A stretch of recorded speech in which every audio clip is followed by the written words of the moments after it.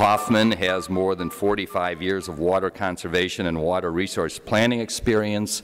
He is a former trustee and vice chair of the AWWA's Water Conservation Division. Bill has authored numerous papers, articles, and co-authored several books on all aspects of water conservation. Bill has both a Bachelor of Science and a master's degree in engineering from the University of Texas at Austin. Tom Meyer is the Director for Technical Programs of for the National Environmental Balancing Bureau. Until recently, he was the Director of Government and Professional Affairs for the ESCO Group. Tom is a graduate of The Ohio State University with more than 25 years experience in hydronics. He is a past president of Precision Hydronics Corporation, which is an international hydronics design, consulting, and training firm. Tom was the founding executive director of the Green Mechanical Council and president of Praxis Green Incorporated, which is an international sustainability consulting and training firm. Bill and Tom, please come to the podium.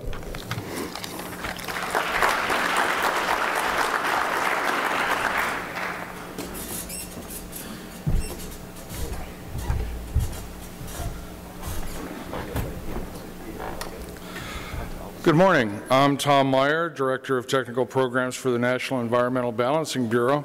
Together with Bill Hoffman, Principal of Bill Hoffman and Associates, we will be presenting the future of water energy efficiency in commercial applications. An intuitive philosophy, the best way to escape from a problem is to solve it. There is a new awareness about how things are done in our industry. Dynamic changes continuously revolutionize design, installation, operation, and maintenance. Building owners face new expectations and decision-making processes. Building users now have a voice in the building design and retrofits as early as the design stage. Commercial building owners are facing challenges never before seen in our history. Commercial buildings started off pretty simply. I might suggest this architect's water penetration prevention plan probably should be reviewed. Then a commercial building consisted of walls, lights, operable windows, a potbelly stove, a well for water, an outhouse, and of course a lease. Then came the age of reliable central heating and cooling systems, indoor plumbing, and multitude of energy and water using appliances. Competitive owners complied. Eventually came the age of cheap electronics. Commercial tenants want lots of outlets. Competitive owners complied. Now comes green, IAQ, IEQ, sustainability, efficiency, system integration, building certification, rising energy costs, on-site renewable energy, water efficiency, and more. On-site power generation, cooling towers, stormwater regulations, new local energy and water conservation initiatives, and of course a rapidly changing economy make these issues almost impossible for the building owner, manager, engineer, and tenants to comprehend. On top of that, some of the old tried and true assumptions are going by the wayside as the tipping points for choosing one technology over another change. More buildings and more occupants mean more energy and more water consumption. Electricity is the largest energy source, followed by natural gas and petroleum products. Finite resources, particularly potable water, concerns designers, owners, and occupants in ways never seen before. Now add to this the rising costs of the two most significant natural resources allowing buildings to operate, energy and water. In most cases, it was assumed reducing the use of one reduces the other.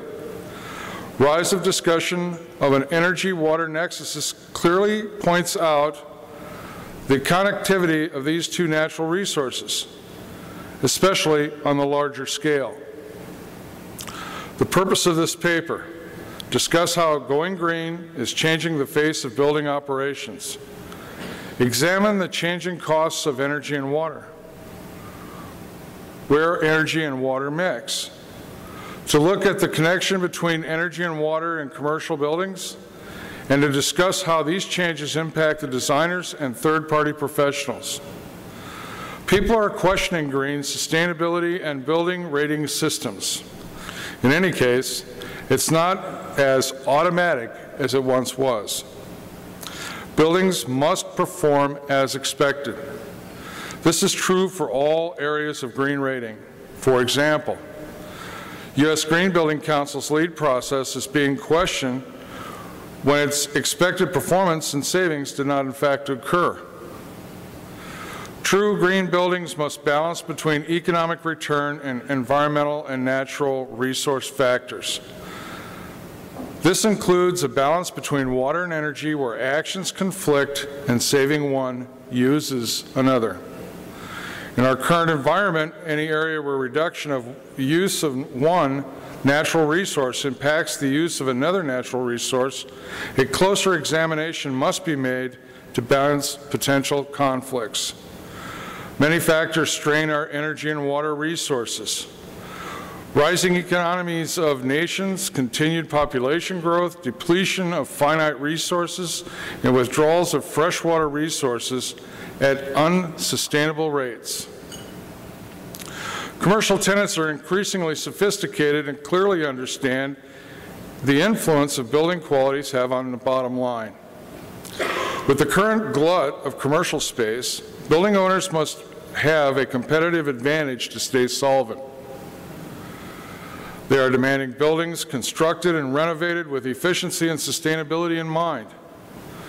McGraw-Hill surveys reported 44% of new construction and 54% of renovation project owners identified competitive advantage as a driver for selection of green buildings.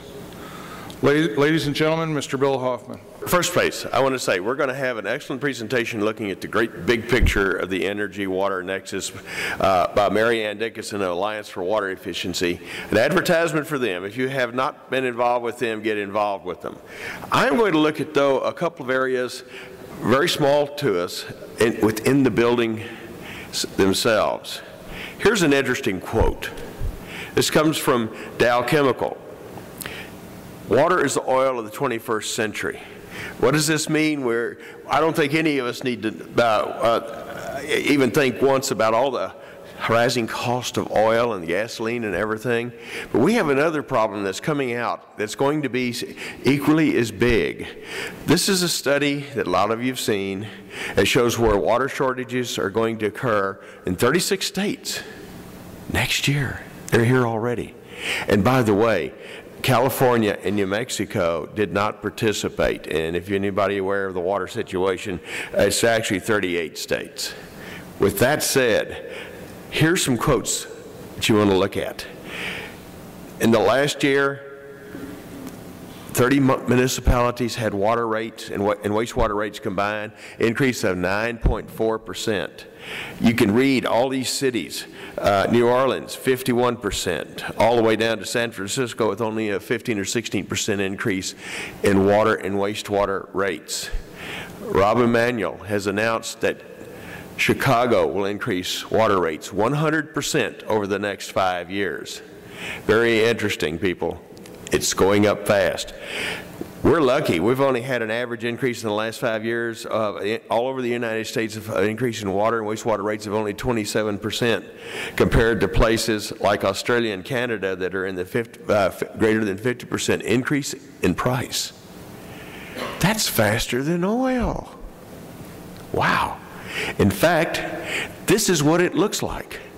If you look over here, you won't be able to see this, but if you look at oil and if you look at gas and you look at electricity, gas is actually going down some. Electricity is pretty much following inflation rates.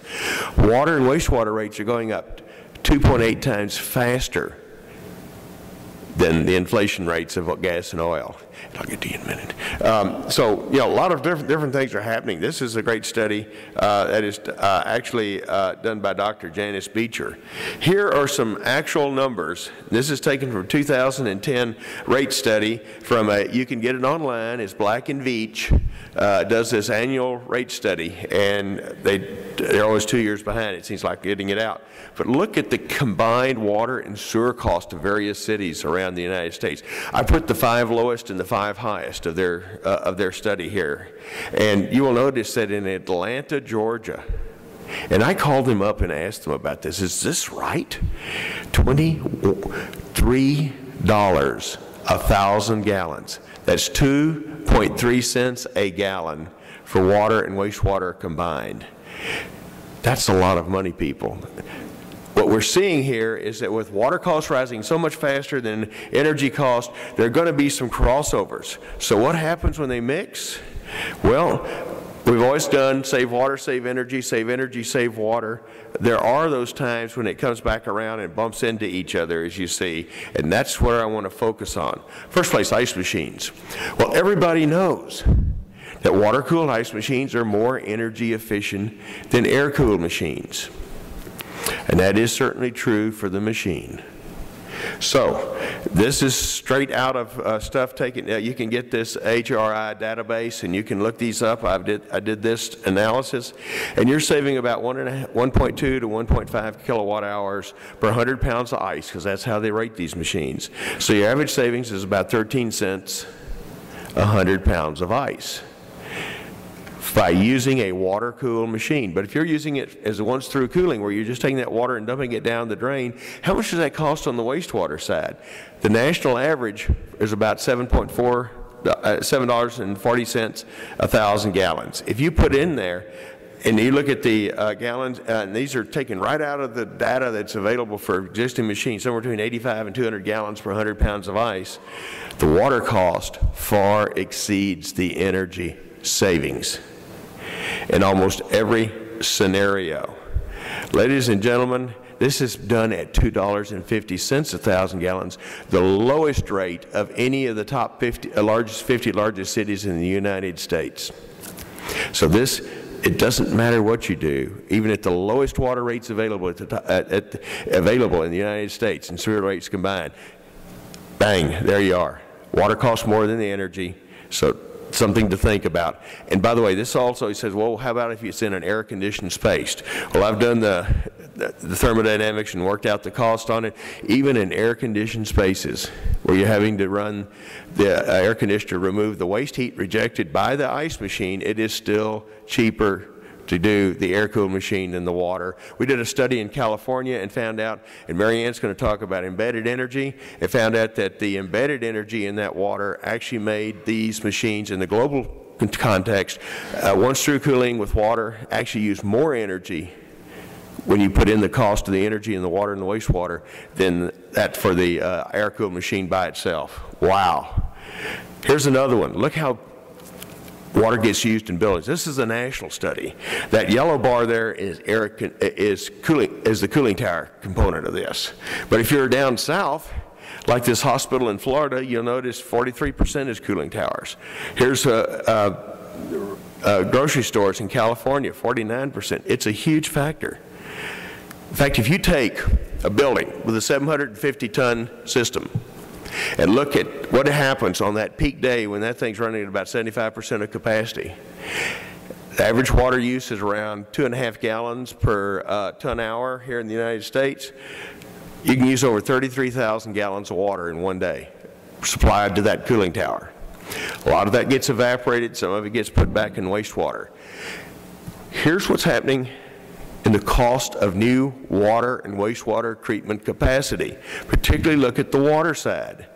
People that are doing desal, this means, this is a capacity cost now. If you build a 10 million gallon a day plant, and it's a conventional potable water plant, and it costs you $2 per gallon a day capacity, that means the capital cost is $20 million.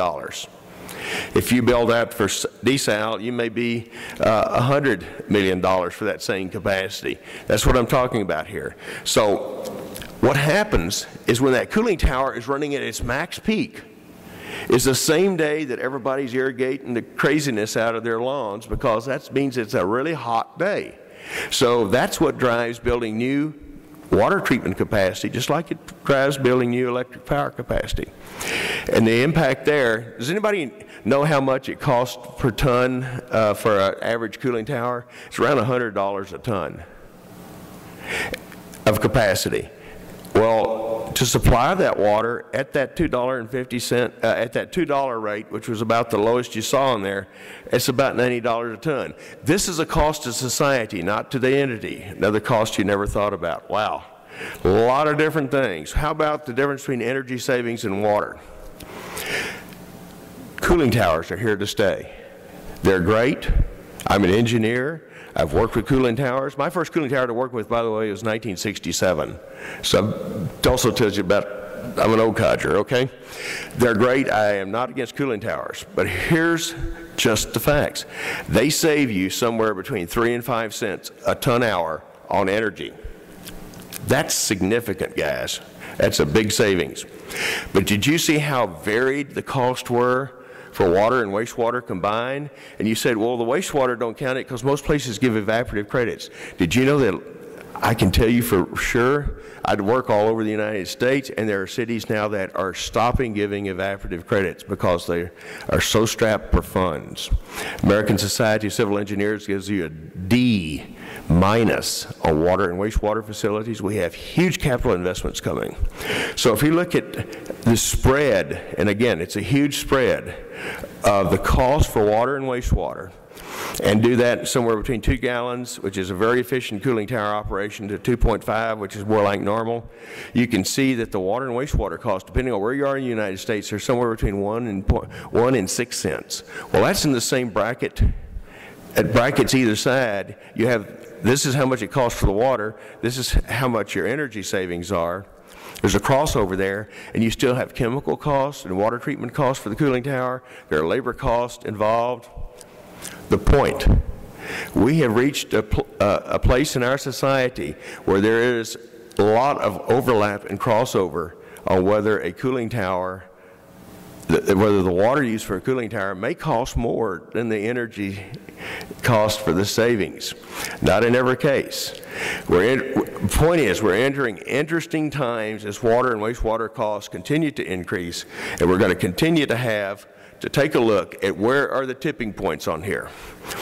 Cooling towers are here to stay. Rising water costs, unfortunately, are here to stay. We have a lot of different situations. Mary Ann's going to talk to you later on about a whole bunch of other things, but the tipping points are changing. We're getting ready to have some fun. Tom? Go ahead. There you go.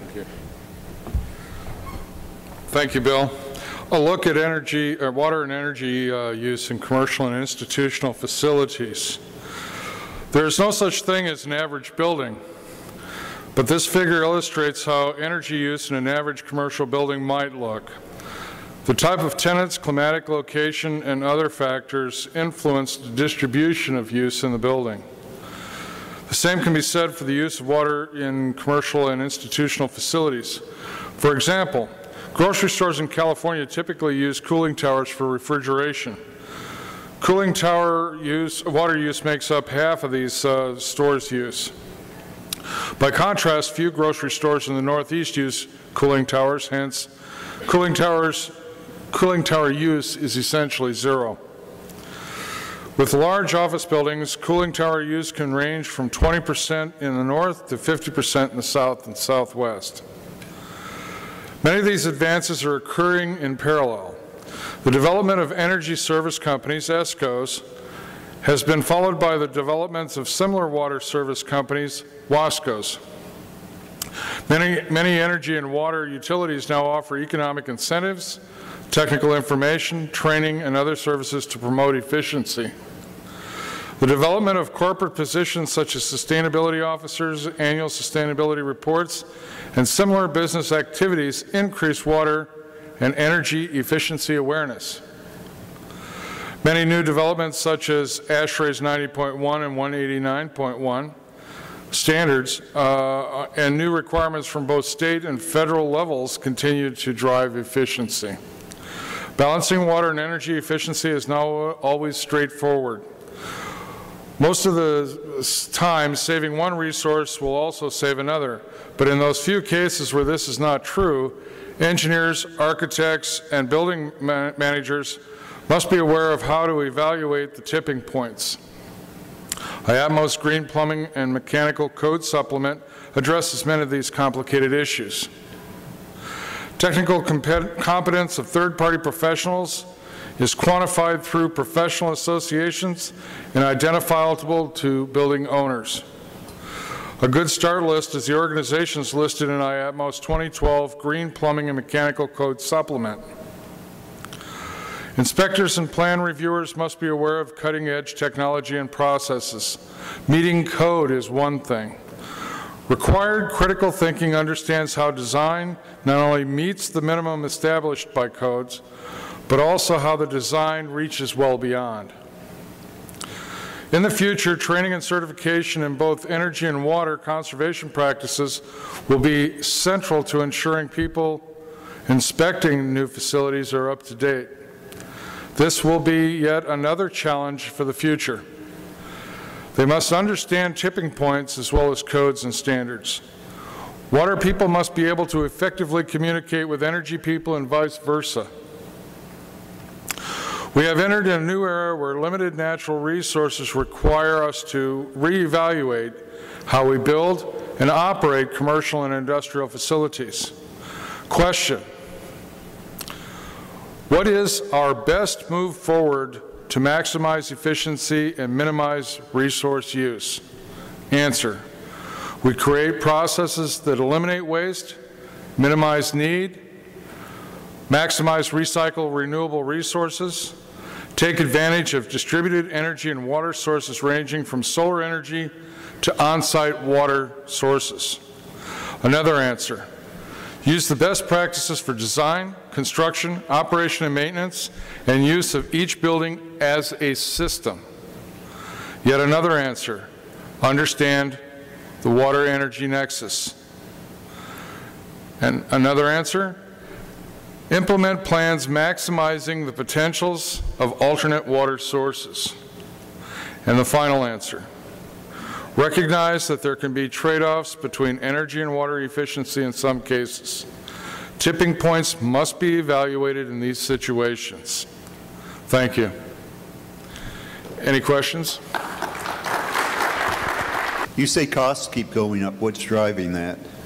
First place, it's the cost for the infrastructure more than the resource itself. Water and wastewater treatment facilities, like I said, the infrastructure, we got a D- on this as far as the old stuff that's in there. We have growing populations. There's more and more demand for it. And also, as we get into places like in Southern California, they're looking at building a 50 million gallon a day desalination plant because they don't have additional supplies. They have stretched those supplies to the limits. So we get more and more stringent wastewater treatment standards. It drives the cost up of everything out there. What about places like Las Vegas? I've heard they're running into shortages. They are, and Doug Bennett will be talking. I refer to him on that. He is the water conservation coordinator for Las Vegas. They have made significant strides in water efficiency because of limited water supplies. We are moving into a new world, people. And if I could add on to what Bill just said, everybody in this room understands that there's two costs of water: the true cost and the build cost to the consumer. And I think those are starting to get closer and closer together. And that might be another reason for price adjustment. Bill? Yeah, I was, Joe Catruvo, I was amazed at the Atlanta cost that you had up there, like $24 per 1,000 gallons. In Washington, it's about $8 a 1,000 gallons now, and Washington is supposed to be a high-cost area. But the big driver on all of this, by the way, is federal regulation, federal requirements. Discharge controls, digging tunnels to store sewage so that you don't have overflow. That's the big driver. Yeah, yes, it's a huge driver. It's probably about 60% of the reason. The other part is that, and by the way, I called the Atlanta water and wastewater utilities up and confirmed those numbers. Those are real numbers, and their big deal there was regulation on the wastewater side and some stuff like this. So regulations is a huge component of this, but almost equally as huge is just the fact that as we get more people here, they need more water and wastewater. The old easy ways of doing it are going by the wayside, and the new treatment capacities are just to get good, safe water treated and distributed. It costs a lot, people. It's replacing the infrastructure. Yeah, replacing existing infrastructure. The existing infrastructure, of course, is sunk cost, and so that doesn't cost that much anymore. Yeah. I was intrigued with the impression, with your presentation from Watts, and you know, right now, leakage. AWWA did a study, and about 10 or 15% of all water use in the home is leakage. Now, some of that isn't pipes, it's fixtures. But in the distribution systems, we have cities that lose 30 or 40% of their water through leaks and pipes underground. And this is part of the whole thing. It's part of that deteriorating infrastructure component that we're talking about there. So, yeah, that's what's, there are a number of things driving the cost, not just one. Well, there are a couple of other elements. Number one, water is ridiculously cheap. Yes. Has been for many, many years, and so now it's beginning to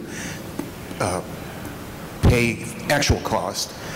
But it really never comes to compensating for value because it's worth a lot more than it costs anyway, yes. Number one. Number two, but one of the big pressures that exists, and you alluded to it, is the pressure between reducing consumption for conservation purposes and getting the revenue to pay for all of these increases. And that's another reason why unit costs go up, is because consumption has been going down consistently over the last 10 years, 20 years, by like 1 or 2% a year across the country. So that creates another problem. It's, you know, I have to say, if you look at what's happening there, though, is that through increased efficiency, and we are achieving it, what has happened is it has delayed the time when new infrastructure must be added to supply increasing demand. In places where population is growing, the United States population is growing. If you go to some of the Rust Belt areas, no, population may not be growing, but in other areas it is. And a lot of that, if you have conservation, you can delay when you have to build new facilities. So that takes out that part of that argument out of it there. Obviously, and you hit it right on the head, water has not been evaluated at its true cost. And we're, as Tom said, we're moving towards that one.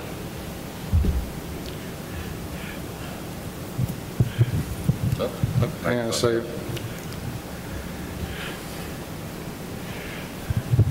what's happening to underwater aquifers? Are they getting depleted? Are they getting contaminated with salt? Is that a factor? Of course. Just to get a feel for it, in Chicago, sitting right on the Great Lakes, and I mean in Michigan, they've had some significant drops in water levels. We're talking 100 feet of groundwater levels, and a lot of the cities away from the Great Lakes are dependent on that. We have whole stretches of aquifers throughout the entire United States where significant problems are occurring. The Ogallala is one of the largest and most prolific water sources in the middle of the country, going from Nebraska to Texas. It is the grain belt of America. It will run out of water. It is not being recharged at near the rate that the water is being used. Subsidence is an interesting problem. It's from California and Texas. There are areas in the Houston area where whole subdivisions have been abandoned because the ground has sunk 10 feet, and they were only 8 feet above sea level when they started. We are seeing problems throughout the entire United States. If you get on USGS, U.S. Geological Survey's website, you can see a lot of information on that. And if you get on the Alliance for Water Efficiency's website, you can find a lot of stuff. You can talk to Mary Ann about that when after she gives her talk. It is a significant problem. People, are we running out of water resources? The answer is no. We have what we always have had. It's called the hydrological cycle, but it only provides X amount. And when you start out with this many people, and now you have this many people, all wanting the same resource, and we're using it like we do here in the United States, you start bumping up against Mother Nature here. And that gets compounded as countries that used to use X number of gallons of fresh water per capita, their economy is improving, and now they start to approach, as Bill said, the consumption per capita of Europe and the United States, and we're somewhat wasteful. So not only have you more population, but more consumption per capita, and the water is not as readily available. As Bill said, the aquifers are shrinking. I just have to give a plug for a book, and I don't have any financial thing on this, but it's a great book. It's called When Rivers Run Dry by Fred Pierce. And it looks at this whole worldwide type thing out there. And I'm sure Mary Ann could give us a lot more good references on that, but on other books too. But you get through with that and it'll scare you. But these are real things that are happening. And it's got some real golden good stories in there too. A question up front. Hey, Bill Catchfire, I've done a lot of work in groundwater, and there are issues not only with depleting aquifers, but also rising aquifers in areas like Ohio, where loss in the manufacturing sector has reduced the amount of pumping and creating problems with subsurface structure of the pipes and whatnot. And I'm wondering, you think about water efficiency not only in terms of the lack of water, but also the need for self-sufficiency in the face of increasing extreme weather events, being able to have that water on site when we have hurricanes and whatnot increasing, and more uncertainty in terms of weather events, to be able to think about pipes and other systems along those lines as well. How much is that being taken in consideration in terms of the costs and approaches? It's well said, and obviously the answer is sure. That's all certainly contributing to the rise in cost, the rapid rise in cost. What can I say?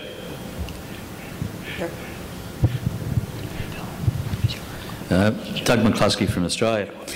Interested in, I attended the last IAPMO conference, the last one I attended 2 years ago, and water consumption at that point in time was, in comparison to Australia, was astronomical. And I noted a comment earlier about water consumption being reduced by 1 or 2%. Is the consumption being driven by the cost of the water, or government making the public more aware of the finite resource that we all have? Yes to both of them. Yeah, I would say. And given that in the state of Victoria, where I reside in Australia, our previous state government had a what was called a 150 litre target, which my base mathematics is saying that's about 40 US gallons a day per person. And the figures that I heard previously over here in California were at about, I think I worked out 400 litres per person per day. Has that been significantly reduced? I mean, 1% to me is minuscule, and I'm just wondering about whether the public are aware enough of the fact that, forget about how much more it may cost them, but that the finite resource, in fact, is the determining factor at the end of the day. And Doug's going to talk about some of this, Doug Bennett and his thing for Las Vegas. I think it'd be a very good thing to listen to. Indoor use, we have homes that consistently are using in the 35 to 45 gallon a day range inside the home per person. This is per capita use. Outdoor use, particularly in the Southwest, has been huge, and there's been a lot of curtailment on that. Very important stuff. Again, I'll let Doug talk about that. Per capita use in the residential sector, though, is definitely going down, and the awareness and the rising cost are both significant factors. One of the problems that we have is that, as I said before, there's a difference between the true cost, the actual cost to the government agency or the utility that deals with the water, and what they bill out. We know that it's subsidized.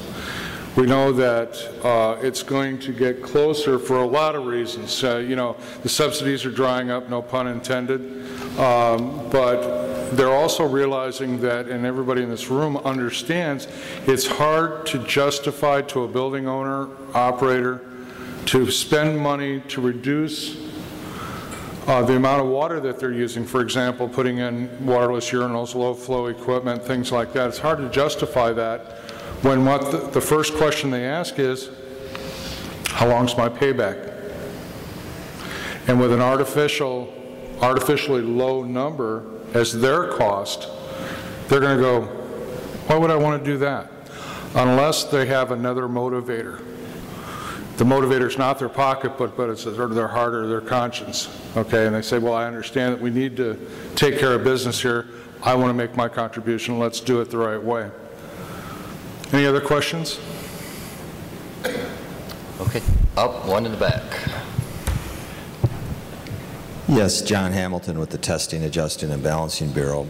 I was wondering on specifically the payback costs in the water industry. What do they look at? I mean, I'm from the air industry. I'm more on the air side of things, and it's pretty frustrating when people look at this payback you talk about and they say, well, it doesn't pay back in 3 to 5 years. It's not worth it, but it's going to be in the building. The building is typically going to be standing for 80 years. Right. So as an industry, you're saying if it doesn't pay back in 5 years, the building's going to be standing for 80. There's a little bit of a discrepancy there on what true payback is, right, and what direction and how are we moving away from that so we can look and say, hey, a 20-year payback is more realistic. Even on our hydronic systems, you know, even the installation when we put in a piping system, if it's going to be in the building for 80 years, maybe a 40-year payback or 60-year payback is what they should be looking at. And it's how do we move from construction cost bottom line to overall operation cost line, move it from one line item to the other line item so that the owners can see the difference and the community can see the difference. We have, and my colleague from the opposition, Nev and Tab are competitors, but we both deal with the same problems. So we're brethren in that way. What he just said is absolutely true, and if you work in the United States and you work in, say, Europe, you see a contrast in attitude towards reasonable payback period. We're an instant society. My father said the downfall of the United States occurred when the microwave was invented. Okay, whatever. But the point is that we have this mentality of a 3 to 5 year payback in the United States. You go to Europe, they talk in terms of 50 years, 30 years. And if you're an American dealing the first time with life cycle costs in Europe, you're flabbergasted. But they look at the life cycle of the building, not your ownership, or not your tenure as the CFO, COO. And unfortunately, that's our target fixation. But you know, we could spend an hour talking about how you motivate building owners or business owners to look at life cycle costing or look at long-term payback. I mean, we could fight that forever. But I can tell you on all the committees that I sit on, and I'm sure that the rest of the guys that sit on committees here, that's always a topic of discussion. The actual value of money, how do we sell it to the building owners? How do we get them to look at life cycle costing? How do we get them to look at a larger picture than the bottom line? Short-term bottom line. You know, and I'm going to add to this. I work also with one of the WASCOs that he talked about. I'm their senior technical advisor, as they say. I guess that's because I'm old. But bottom line is this. We find a lot of paybacks that are less than a year on water efficiency. If you're in Atlanta and you have a 5-gallon flush toilet, that's costing you 12, 13 cents a flush. And you put in a 1.28 and you're down to around 2 to 3 cents a flush, you have paybacks in that area measured in weeks, not years. And even at the average cost of water throughout the United States, we, on a daily basis, the company goes out and it's easy to make 2 and 3 year paybacks on many of these retrofits we have out here. As you get into the longer stuff for the long-term sustainability, if you put in the inflation factor, what has a 5-year payback now may have a 2-year payback in 5 years, 10 years, or something like that. To go along with also life cycle costing is something that we don't get into too much yet. We will be, I guarantee you, in the future as we look at all these different systems. I was thinking, again, I'm going to go back to the Watts comments there. A pipe fixture that doesn't leak is a huge, good investment for way down the road down there. And again, we're getting a lot of good technologies on that. So things are changing. We have one more question, and then we'll have to move on. Hi, my name's Stephen White. I don't know if you're aware that in Europe now, sewer treatment plants, both for individual properties and also for streets, are becoming more common, particularly in France and Germany. And I believe next year or the year after, the European regulation will change the water quality from the sewer treatment plant from 55% to 98%. So that means that grey water can be used internally in the building again for drainage flushes and etc. So that's going to have a huge infrastructure cost because you're taking the wastewater that would go to normal treatment plants and save. Is that something that's been considered in the United States? Thank you so much for bringing this up. I encourage everybody to look at the new IAPMO Green Plumbing and Mechanical Code. For the first time in the United States, as of 2010, we now have plumbing code in place that allows the builder to build to code for the reuse of and use of any of these alternate sources of on-site water. I have to tell you that there's California is just redoing its gray water rules. Texas has had gray water rules on the books since for about 8 years now. We're looking at getting those updated in the state of Texas. But throughout the United States, this is coming in. Yes, Europe has been way ahead of it. In Frankfurt, Germany, you can't build a house without putting in a rainwater harvesting system and using it in part for your toilet flushing. Thank you. This is something that the IAPMO Green Plumbing and Mechanical Code people are exceedingly proud about. If I could finalize the statement there to indicate what you're saying. As I said, I'm the technical director for NEB, and we have expertise in commissioning and tab and clean room and all kinds of different things. And I was asked as a distinguished lecturer for ASHRAE to come and speak to the ASHRAE Society in Winnipeg. What subject do you think they want me to talk about? A subject I wrote a book on. It's called Water, Water Everywhere, Which Drop to Drink. They want to talk about the 5 water systems coming into the buildings. So you're absolutely right. The trend is to start looking at that, and I'm so glad to see it. Well, Bill and Tom, thanks very much for your presentation, and we'll look for your article in Official Magazine.